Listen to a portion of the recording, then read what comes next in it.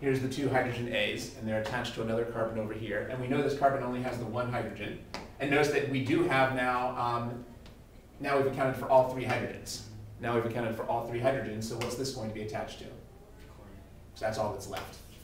I guess you were probably thinking there were two hydrogens here to get up to three, maybe. But we already have one hydrogen here and one hydrogen here, so we only need one hydrogen left.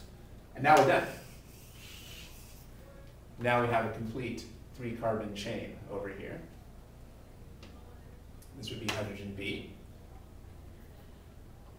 Let's make sure this matches up the characteristics of hydrogen B. Hydrogen B is supposed to be adjacent to two hydrogens and equals 2. Well, we've got that. One hydrogen on the right and one hydrogen on the left. So that end would match up. There's a single hydrogen in this group. That's right. And now what would we expect here for group B? Well, this 4.52 is in this region, so we would expect this hydrogen would also be on a carbon that's attached to an electronegative element. Remember, again, I'm just writing En for electronegative elements in this table down here. And there is this electronegative element down here.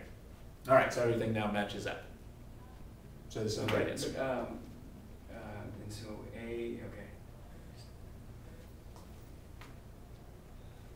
Does that make sense? Yeah. All right, that was the two equivalent groups is what threw me off, the two equivalent A's. Yeah, so when we look at this, we can have to say to ourselves, this is either two hydrogens on one carbon or two separate hydrogens. This is the first time that we've actually seen that a group that was actually split up like that, but we have to watch out for that. So yeah, that was a little bit tricky here. My first guess might have been, well, what was it that really had told us that they had to be two separate groups? This huge chemical shift. I think in this case, maybe the problem was that we weren't putting enough weight on the chemical shift at the start. A huge chemical shift like this seems to indicate that these hydrogens are on carbons with two electronegative elements. And once you see there's two electronegative elements here, you see these have to be two separate fragments. So the big thing that we weren't paying enough attention to at the start was this very large chemical shift that indicates that we're attached to a carbon with not just one, but two electronegative elements. Okay?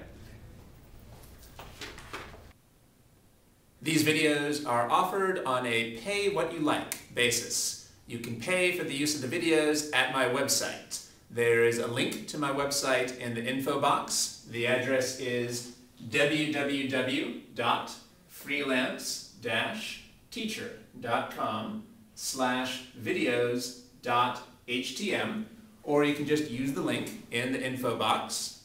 By the way, I also offer tutoring via Skype, and you can find more information about that Skype tutoring service at my website.